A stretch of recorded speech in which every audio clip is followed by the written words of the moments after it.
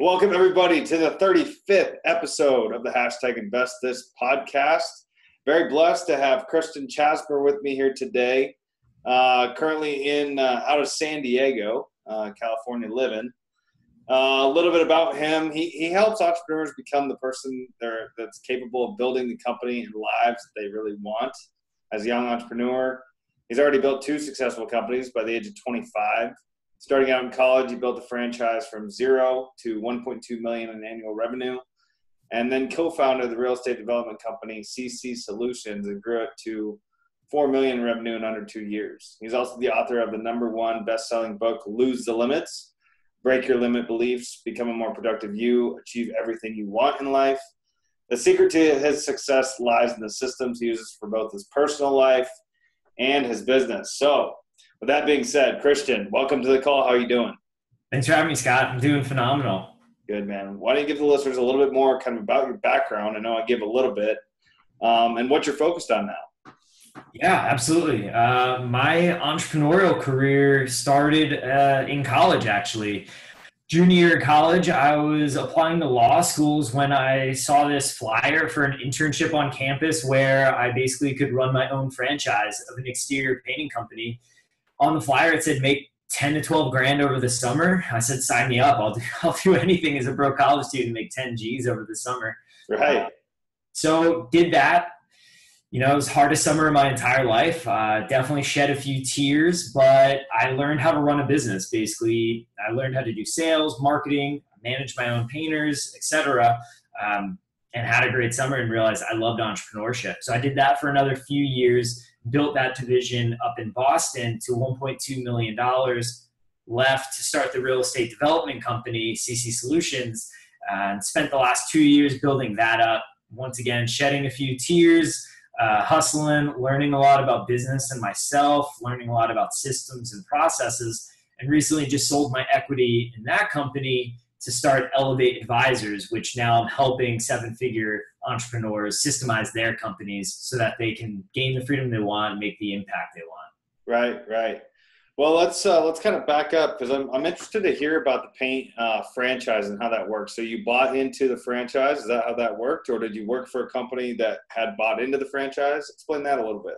Yeah, phenomenal question. It's an interesting business model. So you don't have to do any of the buying in like in a normal franchise. What you basically do is they train you on how to run a business, how to do everything from the door-to-door knocking to the sales, to the hiring of the painters, etc.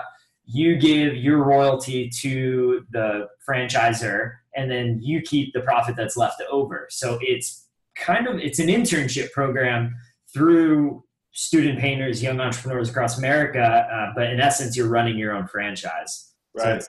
So it's basically the best entrepreneurial education somebody can get in college.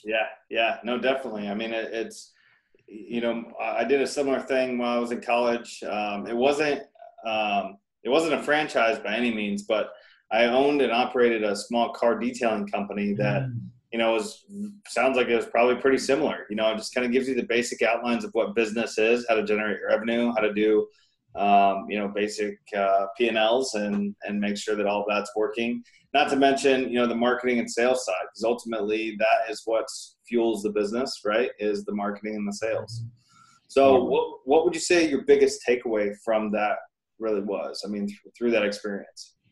Yeah, biggest takeaway for me in particular was it really opened my eyes to a whole new way of, like you said, generating revenue and generating money. I come from a really small town in New Jersey where I thought entrepreneurs were these mythic beings that you had to be born into. I didn't even know what personal development was or entrepreneurship was. So for me, running my own business, making my own money, and really earning it while, the rest of my college friends were doing normal summer jobs, right, totally opened my mind to a whole new world. And from there, just became an entrepreneur the whole way through and never really stopped. So that was definitely the biggest takeaway. The hard skills of sales, marketing, management obviously came along with that. But with that mindset shift, everything changed. Yeah, and I think you nailed it on the head right there with the mindset shift, because being an entrepreneur really is a mindset. Going out there, generating revenue, having your own company, having your own business is I guess, the tangible asset, but it's really a decision that happens in between your ears that you have to decide, which route you want to go. And, it sounds like you made that decision around the same time I did. Yeah, absolutely. I agree. Mindset's huge for entrepreneurship. And with personal development as well. I think that a lot of people maybe underestimate what the power of personal development is. And until you are right in your head, you're never going to be right outside your head. Mm-hmm. And would you agree to that? Yeah, totally. I always think to myself, and I tell other people, your business can't grow past the point of your personal growth. Like, you need to keep growing in order for your business to continue growing. And I experienced that wall with CC Solutions. There was a point in the business where we hit a hard wall and we were stuck. We were going down. We were burning money. And I realized it was because I wasn't being the person capable of running a 7-figure business, and I needed to change. So yeah, I think personal development is pretty underrated in the entrepreneurial world. I know it's popular, but it's how important it is underrated. Yeah. And it goes even beyond the entrepreneurial world, right? I think more and more people are waking up, which is what I know you're familiar with that term, but waking up and becoming aware of really what's going on. You have to be consistently learning, in a technology age that we live in now. There's so much information out there constantly, and things are changing so way faster than what we can even comprehend with regards to technology. So that you're always out there learning, figuring out new ways to do things, how to innovate, how to be a little bit different is very important. So I appreciate you bringing that up. So let's talk about let's go 2 routes. One, the real estate investment space. Obviously, this is a real estate investment podcast. So how did you get into that? Let's talk about that for a second. Yeah, for sure. So after building that franchise up in Boston, me and my business partner, Alex, we were basically like, okay, cool. We got some success. We built a division from scratch to 1.2 million in 10 months. Let's go do our own thing. And we looked at what routes to take. And logically speaking, 71% of self-made millionaires did it in real estate. And oh yeah, baby. I said, oh yeah, baby. Oh, yeah. Plug real estate. So we looked at it. We figured that with our background in some type of contracting construction, because we ran the exterior painting business, that we could have some fast success in real estate. So it was a very logical decision. And the way we got started was we learned about pre-foreclosures, and we literally hit the streets, started knocking on doors, going door to door to pre-foreclosures, and building up the company like that. So it was very guerrilla. We had no money. We actually quit our job, bought a triplex, and then started the real estate company in the same week. So it was very fast, gun at the hip type of style of starting the business. Hey man, the time is now, right? I mean, good for you. So, chasing pre-foreclosures, were you buying them and then wholesaling them? Were you fixing and flipping them? What were you doing at that point? Yeah, great question. So we started out with the idea of wholesaling them just because, like I said, we put all our money in the triplex that we were renting out. So we needed to start bringing some cash flow. Yeah. In that process, we wholesaled a couple of properties, but more importantly, we found rehabbers and real estate developers that we were wholesaling to that took us under their wing and started to mentor us in the ways of development. So we quickly realized that we were leaving so much money on the table wholesaling the properties. We then started to flip single families. And then from there, very quickly, we moved into the city of Boston and we started doing value adds where we were looking for single families that we could knock down and build 3 units, or looking for a 2 unit that we could turn to a 3 unit. So that's where we played most of our game in, but we started out wholesaling pre-foreclosures. Definitely. So obviously that's a big turn, right? I know from experience that getting into ground up development stuff where you're knocking stuff down, rebuilding new, there's a lot more moving parts than even just typical fix and flip. How did you navigate through that? Because, that's not an easy task. Yeah, great question. Once again, we partnered up and found mentors that have already done it. So a big way that we got fast success was, one, being completely open and honest with people in terms of, hey, this is where we want to go. This is what we know. This is what we don't know. This is the value that we can add. And the good part about it was we were able to find really good deals. That was our strength. So we just partnered up on our first couple of deals with a guy who was already doing exactly what we wanted to do. And so he brought the construction, permitting process expertise. We brought the really great deals, and it was a perfect marriage. So we kind of leaned on mentors and experts to get us that knowledge that we didn't have. And we also tried some things on our own and failed a ton. Yeah, right. That firsthand experience just doesn't get any better. That's how you really learn. And, you know, I've talked about it quite a few times on my podcast so far on other episodes where I'm a big believer in coaching and mentoring and having people outside of yourself that are looking in on your business and on your life to just kind of give you some guidance and make sure you don't make some mistakes.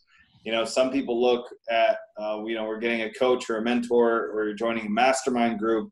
They look at it as a cost, but I never see it as a cost. It's always what type of value I'm achieving out of those different experiences, right? So it sounds to me like with you and your business, you wouldn't have probably got that far had you not had these other people you brought into the business. Would you agree with that?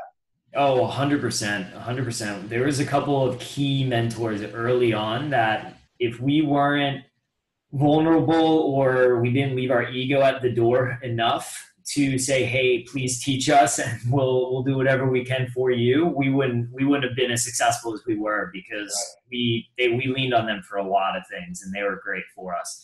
And still to this day, I do the same thing. You know, I have a performance coach that I pay to help me make better decisions in business. And, you know, top athletes have coaches, right? So why shouldn't we? Yeah, no, that's exactly it. You know, if you look at the number one, you know, top in anything really, they have coaches. So if you're trying to excel and be really at the top of anything, why don't you, right? Yeah.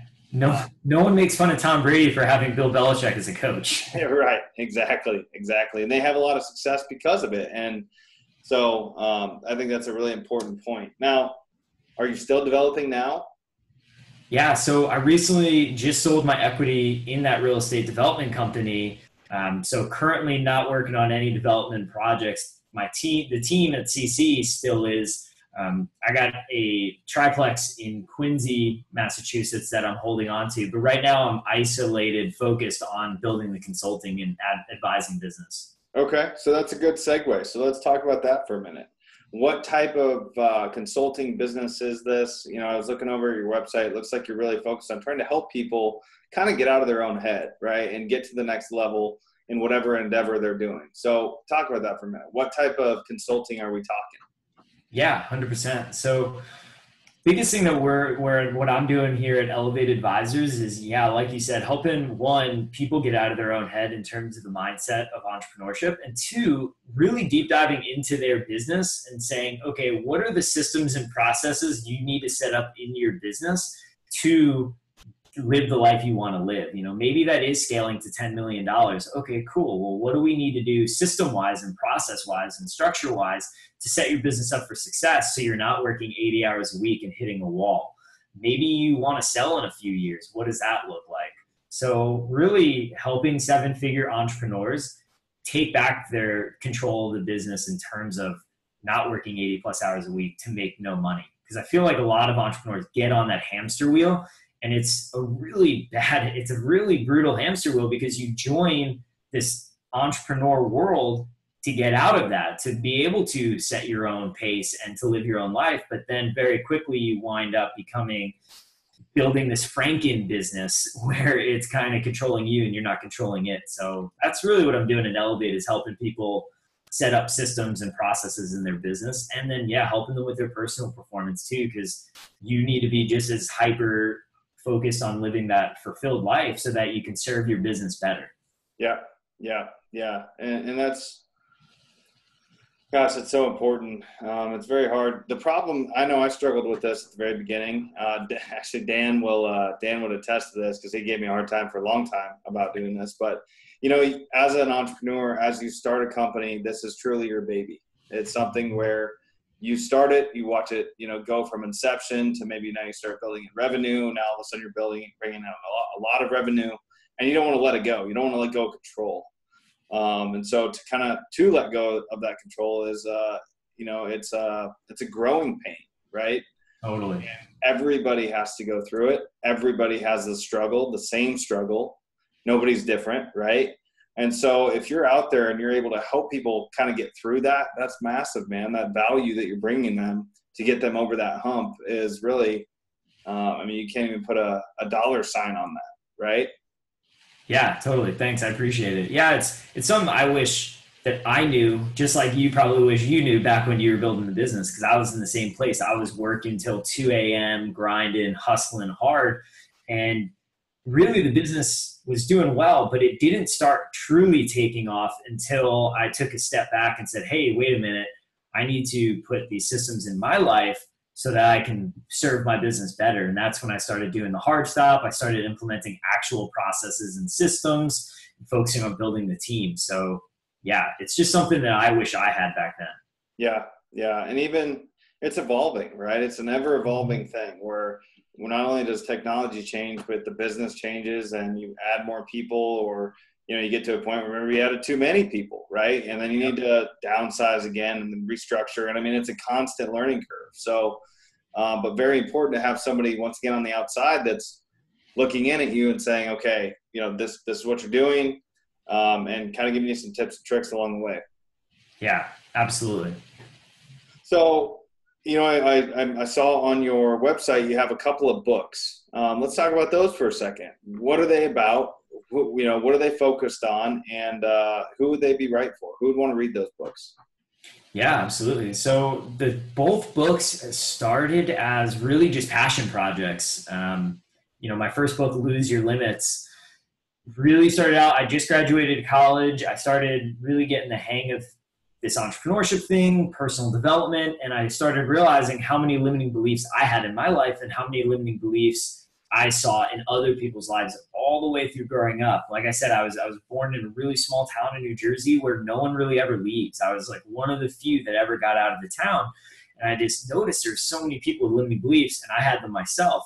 So I wrote the book for recent college graduates or college age students that were basically looking for a way to break through those limiting beliefs and really live the life you wanted to live. That started out as a complete passion project, put it on Amazon, and it became a bestseller, which was really awesome. What's even better is people emailing me and telling me the impact that it's had in their lives, which is awesome.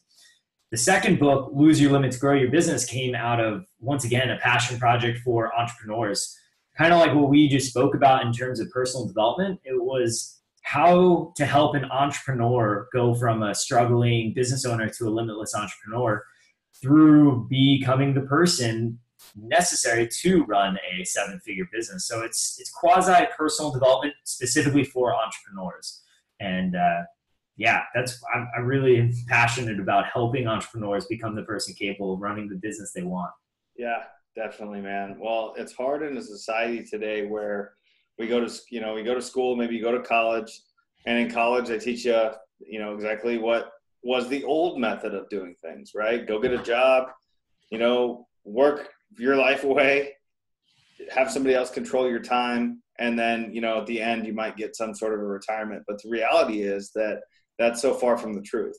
Mm-hmm. You know, I was talking with somebody recently about, in my opinion, upper education in a way is kind of a scam for people out there, because, you know, they say, oh, come pay me all this money at this university level to get this education that's going to give you this piece of paper that says that you're educated, and then you can go out and get a job that's going to be able to pay back the debt. But in a lot of times, the debt these people are taking on is massive, right?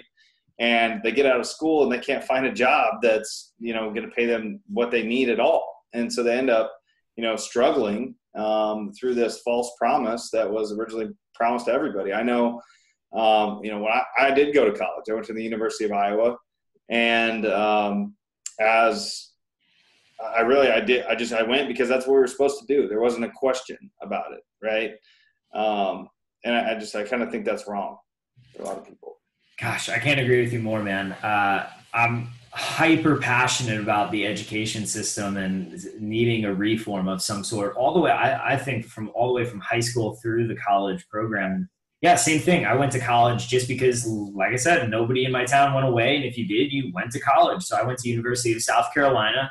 Yeah. not a cheap school, and went through it, and very, very, very close to just going into law school because that's what I thought people needed to do to be successful and living that life. And luckily my eyes were opened by that internship. But yeah, I do feel like it's a scam, and it's something really does need to change with the education system because it's leading people into a result driven, unhappy, unfulfilled lifestyle.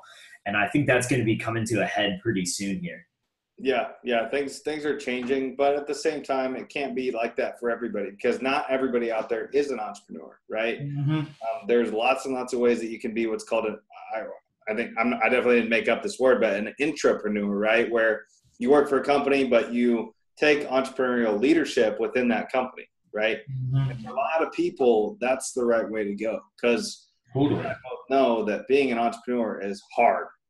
I mean, it's not easy and it changes and there's always new problems that come up, and having the mental strength in order to get through those sometimes is very difficult. Not saying that not everybody could do it, but it's just not for everybody, right? Totally agree. Entrepreneurship is not for everybody. I think a lot of entrepreneurs get on the high horse of like the only way to happiness is entrepreneurship. And for a lot of people, that is true. You know, I feel like I love entrepreneurship. I love what it's done for me, but I feel like true happiness is meaning. And if you can find meaning working for a nonprofit or writing poetry or working within an organization and having the entrepreneurial spirit, who am I to judge that? To me, that's happiness and fulfillment in its finest form. So I think it's all about just having meaning in what you do. Definitely. And I appreciate you saying that. So, you went through college, you learned the entrepreneurial way, you started a company, then you sold the company, you got into another company. Now you just sold your shares with that. Now you're focused on helping other people through consulting. What does 5 years from now look like for Christian? Gosh, great question. 5 years from now, looking like for me, it's looking like an expansion of what I'm doing now. So right now I'm working with 7-figure entrepreneurs to help them live their best life. 5 years from now, I want to be working with young entrepreneurs doing personal performance, masterminds and groups within my company.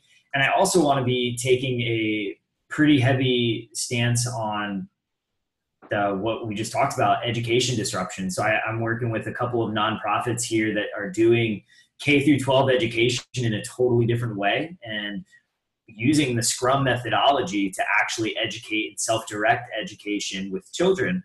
So those would be the 3 things that I'd still be working on 5 years from now. And then on the personal side, I'm engaged, so married with kids as well. So yeah. Are you married now? I am engaged. Oh, good. Oh, you just said that. Okay. Good for you, man. That's exciting. I think that's definitely a hurdle that you have to jump through. I'm not married yet. Who knows when that's going to happen exactly, but it's definitely in the future. So congrats for that. That's huge. Thanks. I appreciate it. So, I think that's a great transition into what we call a lightning round. Are you ready for a lightning round? I'm ready for the lightning round. All right. What is your #InvestThis tip that you can give our listeners to keep them moving forward? Tip to keep them moving forward. Something we talked about a lot on this talk already is get mentors, get coaches. Even if it's a free mentor that is just somebody who's 2 steps ahead of you in the business that you want to be or where you want to be in life, get mentors, talk to them, buy them coffee, ask them a ton of questions because that's a really great way to grow. Yeah, that's huge. Thanks for sharing that. And for other listeners out there who don't have a coach, every coach out there wants to help you. I think that we thrive. Everybody thrives. If you've been in the business or in any part of a business where you have the opportunity to help somebody else and coach them, you want to do that, right? So they're out there waiting for you. So thanks for sharing that. What is your favorite book, and what impact has that had on your life? Yeah, favorite book came at a really, really transitional period in my life, senior year of college. The 4 Agreements, Don Miguel Ruiz. Yes. Changed my life. One of the first personal development books I read, and I read it because somebody told me that I had to read it really quick. It's a 130-page book, and it blew my mind and changed my life. Like, working to live by those principles dramatically increased my relationships. It increased my well-being and my happiness. It definitely had one of the most fundamental impacts on my life. I would 100% agree with you on that. That book in particular changed my life. It was at a very transitional point in my life when that happened. I was breaking up with an ex-girlfriend and was just really questioning a lot of things and, my actions and why the whole thing happened. And, it was after a 4-year-long relationship. So, or a 3.5-year-long relationship, but regardless, long time and made a big impact. So thanks for sharing that. Mm-hmm. We talked about coaches and mentors, so I'm sure you have some. Who's giving you the best advice, and what has that impact been? Yeah, who's giving me the best advice? Back in my rookie year of that student painting franchise, I was pretty downtrodden and depressed. I just lost all of my employees, and I still had $40,000 in the summer to produce. I had customer issues. I was a bad manager back then, and I was telling, You were learning. I was learning. I was pretty down in the dumps, and this coach or mentor of mine who's been through the business, he runs a $20 million company now, just laughed at me one day, and he's like, it's funny because you don't even know that you can't fail. And I was like, okay, Chris, I understand positive attitudes always win. Yeah. And he's like, no, you don't understand. You can't fail. I was like, Chris, I need help here. I don't need a positive mindset. And he's like, no, as long as you don't quit, you can't fail. And you're not a quitter, Christian. And right from there, it was like, oh, man, I just can't fail as long as I don't quit. Change the game. And every time I'm in a hard spot, I just think of that quote. Yeah, man, that is huge. I give that all the time. If you never give up, you can never fail because you just keep getting back up and trying again, right? Yeah, you just keep learning. So really appreciate that quote. How do you like to give back? We're so blessed to be in the positions that we're in. What do you do to give back? Yeah. Favorite ways to give back is one, talking to as many young people as possible when they reach out for help, young entrepreneurs, young adults, just taking the time to grab coffee with them if they're in San Diego or jumping on a Zoom talk and talking with them. So that's kind of an informal way I love to give back. I always keep time open for that. A formal way I love to give back is volunteering in schools. So I volunteered at inner city high school in Boston, and then out here in San Diego, I try to speak at as many high schools as possible about mindfulness, being present, entrepreneurship, etc. Awesome. Yeah, that's huge. And I'm sure you're touching a lot of people that way. Mindfulness, I'm just going to take a guess. Are you a daily meditator? I am a daily meditator. Yeah. We just happen to be the same, man. So I get it. Where can the listeners reach you if they want to find out more about you? If they want to, talk about maybe some consulting or figure out how you might be able to benefit them, where can they find you? Yeah. Most active place I am is on Facebook. So, it's facebook.com, Chasmer. And then on my website, losethelimits.com. They can check out, I have some free guides on there, and they can always contact me anytime, and I'm happy to reach out and talk to anybody. Awesome. Well, hey man, Christian, I really appreciate you being here today and kind of going over your journey so far, all the way starting in college to building up a couple businesses, writing a couple books, and now reaching out to touch people and help other people build their business. That's huge. I really appreciate that. Yeah. Thanks for having me, Scott. It's been awesome. And it's been great talking. Yeah, man. Sounds good. Well, we'll talk to you real soon. Yeah. Have a good one. Okay. See ya.